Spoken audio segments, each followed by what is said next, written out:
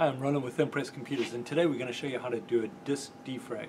And the reason why you want to do that is on a normal traditional drive, things get put in certain order and they get messed up over time. And this is kind of like having a library, putting things in the correct order. Easiest way to do it on a Windows 7 machine or Windows 10, you just type in disk defrag and you'll see the disk defragmenter comes up. And as soon as it's up, you can actually either analyze the disk or hit disk defrag, and that's probably going to take a while. If you've got a solid state hard drive, we're going to show you a similar thing on Windows 10, but with the solid state, instead of actually running a disk defrag, you're going to say optimize.